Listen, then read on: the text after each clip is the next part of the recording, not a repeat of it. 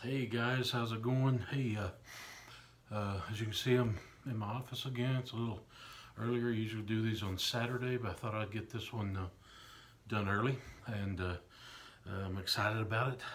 We are still in Matthew chapter 7, and we talked about last week, enter through the narrow gate, and to me, and this is kind of a tongue-in-cheek kind of thing. We're at the end of the Sermon on the Mount, and I've been looking at these, and Jesus, the last parts of these are four warnings. The first one is enter by the narrow gate, because broad is the way to destruction, narrow is the way to life, and all this, and I got to kind of thinking about it. These are kind of Jesus's closings, if you were, so that kind of gives us pastors a justification on multiple closings. So today, if you want to count it like that, he's going to talk. This is closing number 2. So starting in verse 15, he says, "Beware of false prophets who come to you in sheep's clothing, but inwardly are ravenous wolves. You will recognize them by their fruits. Are grapes gathered from thorn bushes, or figs from thistles? So every healthy tree bears good fruit, but the diseased tree bears bad fruit. A healthy tree cannot bear bad fruit, nor can a diseased tree bear good fruit. Every tree that does not bear good fruit is cut down and thrown into the fire. Thus you will recognize them by their fruits." It's through verse 20. I thought it was interesting how he's kind of summing up everything here. And this one he's talking about. Remember who his audience is. He's been talking to disciples of his, and these disciples, we talked about this at the very first. Disciples are people that are following him. Now the ones he's calling, they're his disciples, but they're also the apostles. They've gone. He's personally called them to a separate, as you were, mission. Missionaries to go out. But right now they're disciples. The disciples are the ones that have really chosen to follow him. He's also got some folks in the crowd that haven't really decided yet whether they're 100% in. And actually, some of the disciples, as we get into this, you'll see them start to hear about them kind of falling off and falling away. So they're not 100% in right now. That they are disciples. I think they're along for I think them and most of the crowds are just along for the ride, for the show. And then, of course, we have some Pharisees and some scribes in there that are trying to catch Jesus in something that he's saying, something that he's doing to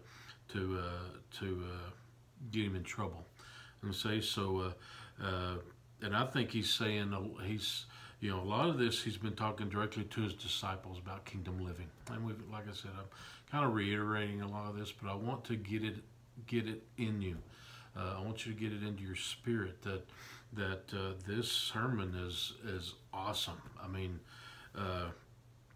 it tells us exactly what kingdom life is here on earth and what it will be. What we need to be thinking about. He came to perfect the law.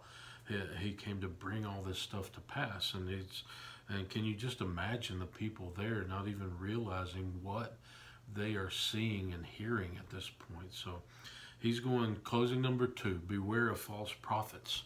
Now I have a ESV. Y'all know I've been using that translation, and this is a key word.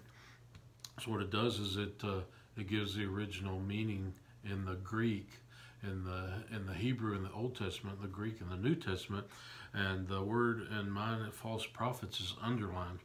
And now everybody I've been looking at online, the different preachers I watch, and sometimes I'll type in Matthew.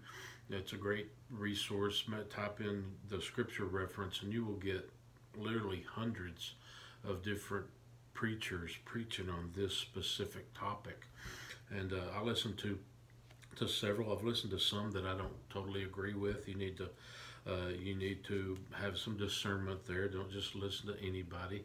I think this falls into that category. But the ones that I've been listening to that I really agree with and listen to and use them to study by as a resource, they're kind of treating this false prophets as a kind of a catch-all. They're talking about false teachers, prophets. They're kind of lumping them in, and I'm not trying to invalidate that, but I want to just take, because like I said, this false prophets, that's a specific word. It's pseudo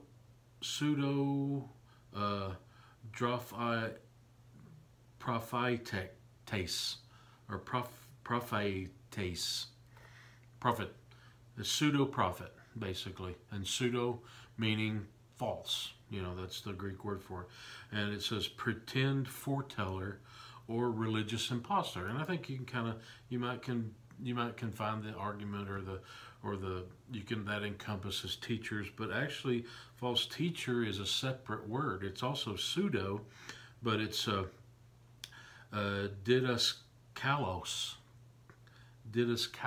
That's false pseudo teacher. And that's a propagator of erroneous Christian doctrine.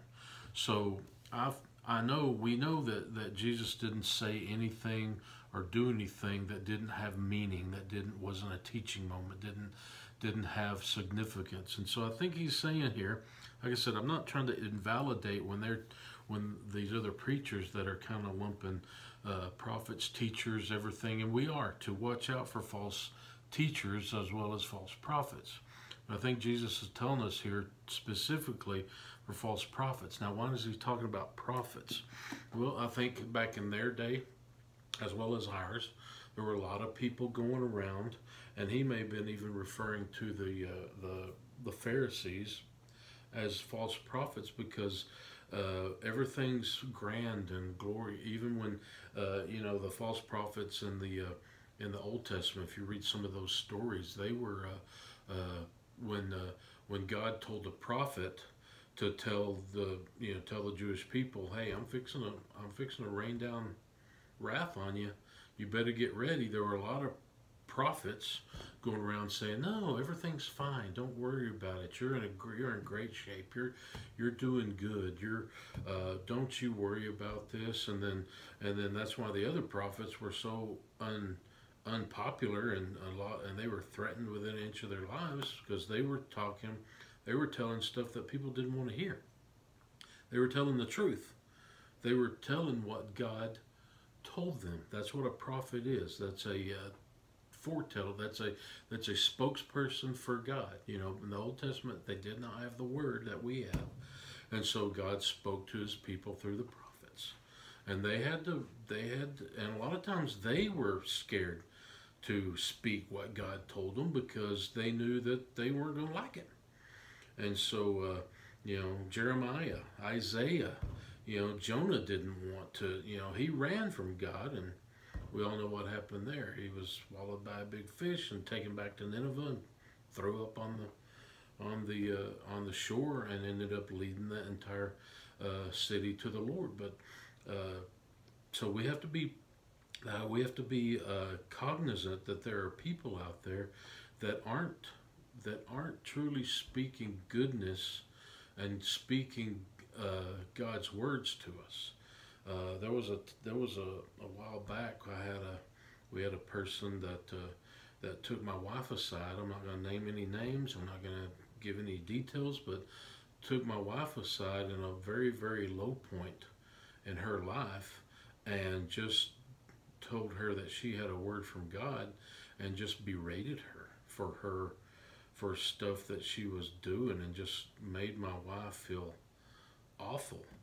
And that was not from God. Now, I'm not saying that God is not going to, if you're doing something wrong, God wants to correct that. And through the Holy Spirit, we have the Holy Spirit now.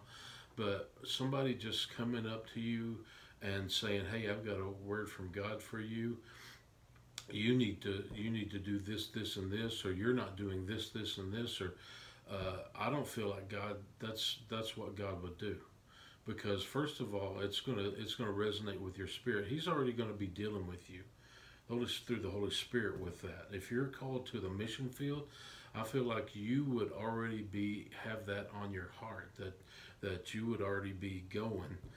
I mean, have a mind going that way. It's not somebody's not going to come out of come at you from totally out in the blue and say, "Hey, God told me you're supposed to go to Africa to be a missionary. You need to sell everything you got, pack up your kids, and go. And if you don't, then you're out of the will of God." I don't see that. I don't.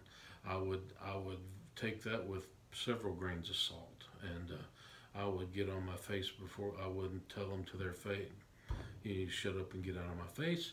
But I would truly pray about that and seek the Lord on that, and first of all, if you are truly living spirit filled, I believe totally with all my heart that's either gonna resonate with your spirit, or you're gonna feel a check. You're gonna say, "Okay, God, where did that come from? Because you have not been leading me that way."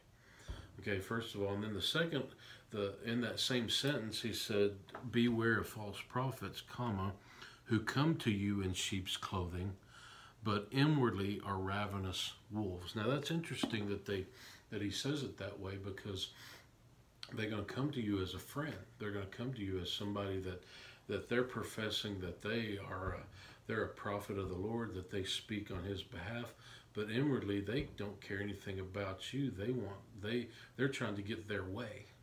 Basically, they're ravenous wolves. They don't care what they say does to you. If it tears you apart, if it doesn't, they are just speaking out of the side of their head, and you're going to be able to tell that.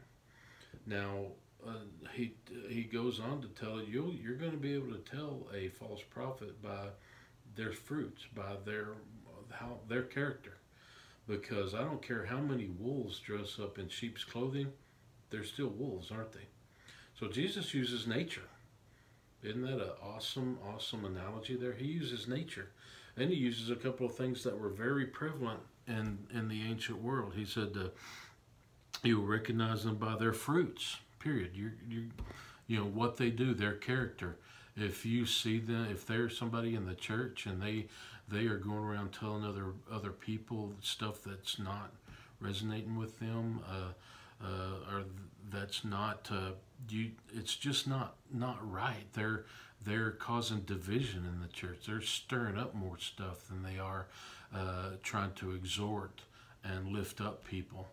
And so you're gonna see that. And he said, "Are grapes gathered from thorn bushes?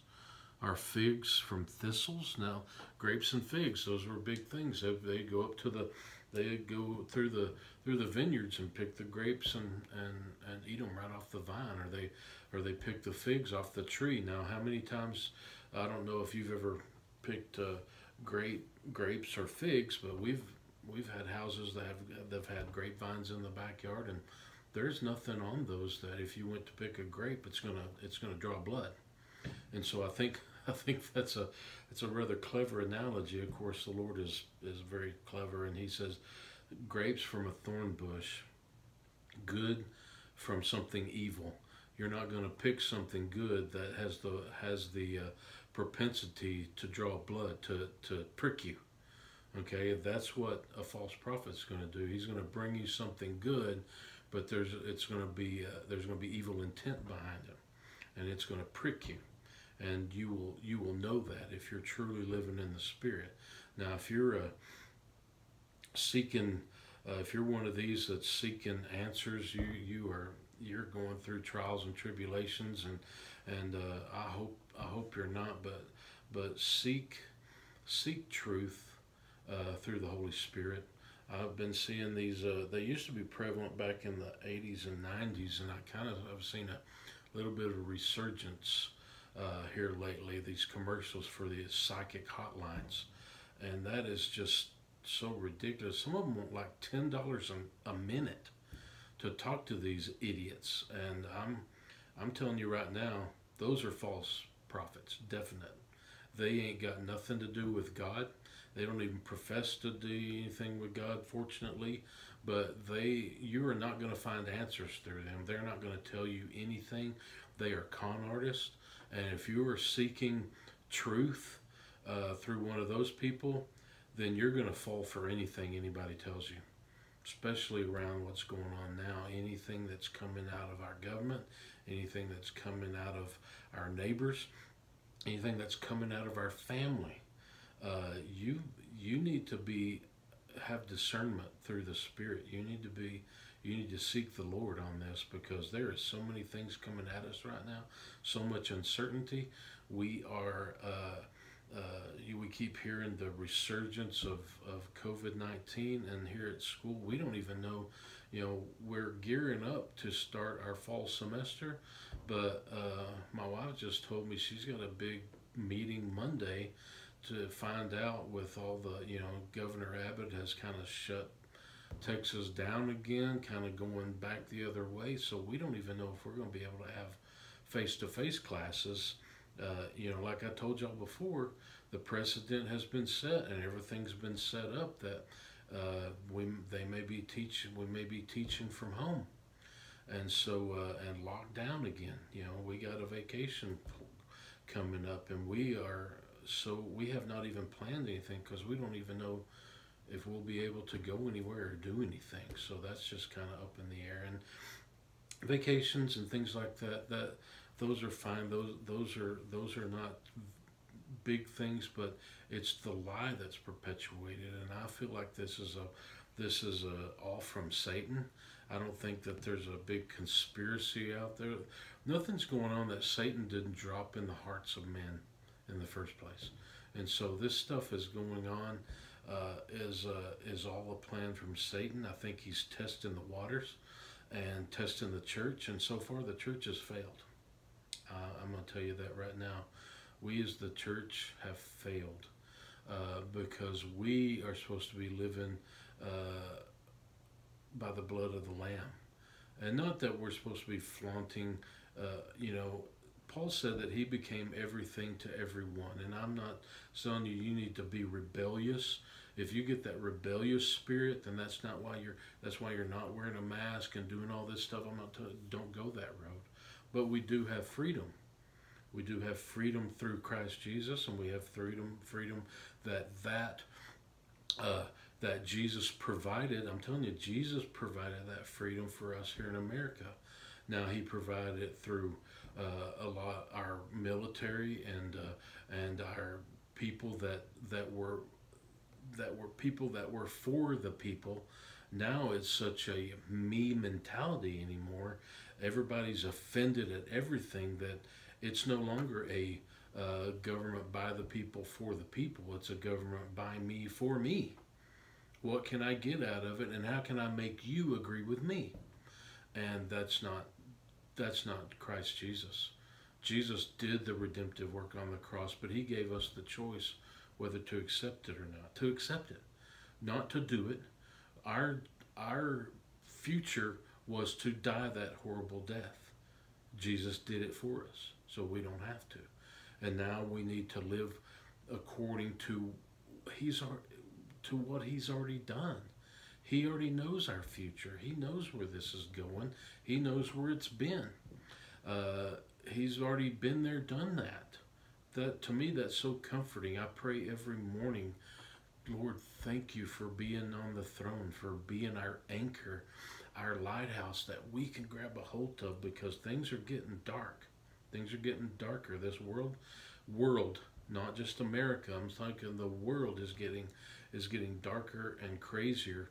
If you'd have asked anybody 6 months ago about all the things that's happening now, they would have thought that you would watch some crazy sci-fi movie and were just reciting what the characters did in that.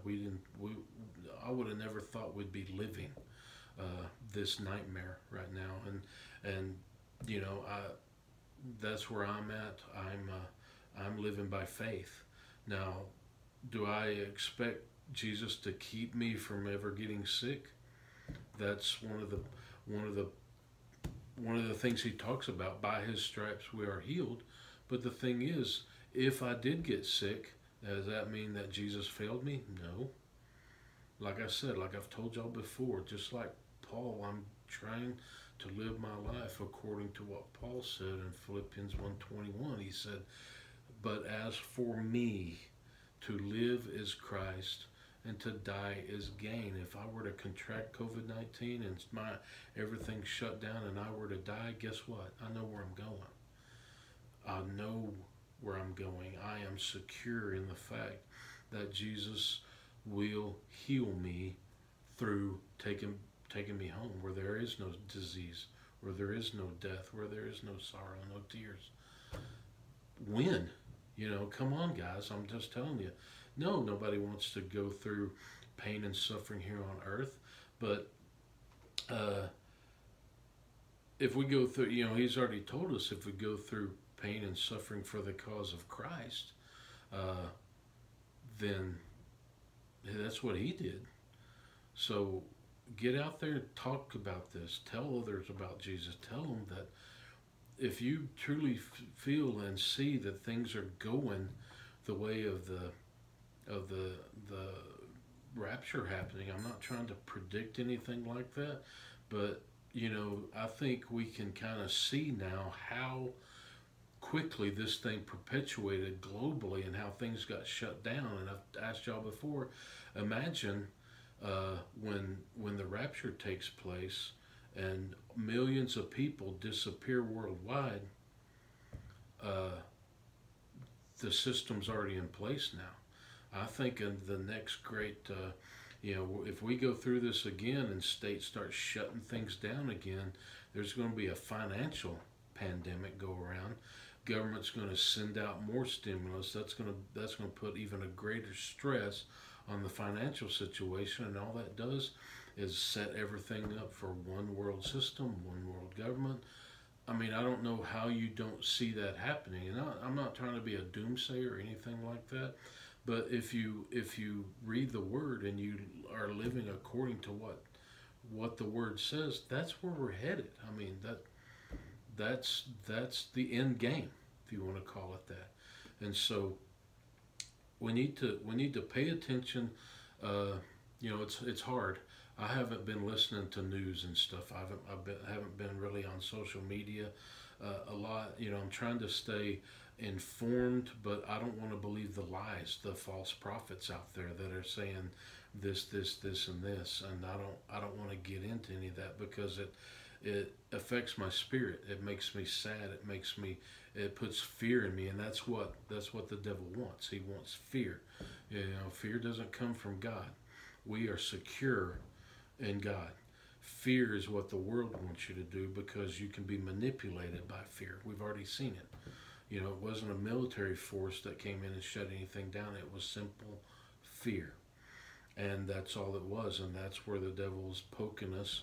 He's found us our soft underbelly, and he's just poking us and setting us up for tribulation. And I can't make it any plainer than that. And this scripture, this passage is saying it said a healthy tree cannot bear bad fruit. If you know somebody that's given bad prophecy, that's trying to tell you something that you don't agree with, then you need to flee from them. You need to separate yourself, because that's bad fruit. A healthy tree is not going to produce bad fruit, whereas a diseased tree is not going to produce good fruit. I have 4 trees in my backyard, but 2 fruit-bearing trees. I have an apricot tree that is making a mess in my backyard. I have a pecan tree that's making a mess in my backyard, dropping over there. But guess what? I have not found any apricots underneath the pecan tree. The pecan tree physically cannot produce apricots. The apricot tree cannot physically produce pecans. It's in nature. That's the way they were created by the Lord. This is an apricot tree. It's not a hybrid pecan apricot tree. It's not a hybrid apricot peach tree. It doesn't produce every so often on one of its branches an apple doesn't pop out. That's physically, naturally impossible. Same way with us.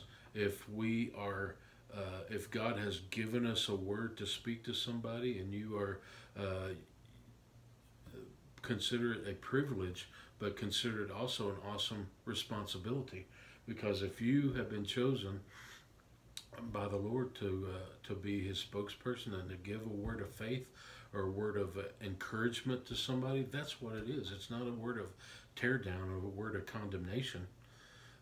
It's a word of encouragement. Then give it, but be certain that that's what it is. And I'm not saying to shirk back and say, "Well, God, I'm not sure about that." Sometimes we're supposed to step out in faith and then ask that person, does this click with you? Does this resonate with what you? And if it's from God, that person is going to already feel that in their Holy Spirit, and they're going to say, "You know what? I, the Lord's been dealing with me for that. Thank you for that confirmation." They may be waiting on a confirmation, okay? But what I'm talking about, what he's talking about here, is beware of false prophets. Beware of people that are speaking into your lives things that aren't lining up, and that there's a bunch of that going around. Okay, praise the Lord. Love you guys. We're still kind of figuring out what we want to do with the Sunday school class, if and when. I'm down for doing some different things. I've got the Lord's been kind of putting some ideas in my head. I'm gonna get with Pastor McAdams, and we're gonna go through some things and kind of talk some things out and see what kind of works. But y'all stay tuned. I'll keep you set. I'm still trying to get stuff on YouTube. Bear with me on that. Right now we're still on Facebook, but guys, I love you. Next week, read ahead. Go ahead. We're finishing up the Sermon on the Mount. We'll be in Jesus' my term closing number 3, talking about the not everyone says to me, "Lord, Lord," will enter the kingdom. That's a tough one, but we'll talk about it then. Love you guys. Y'all have a wonderful day, and we'll see you Sunday.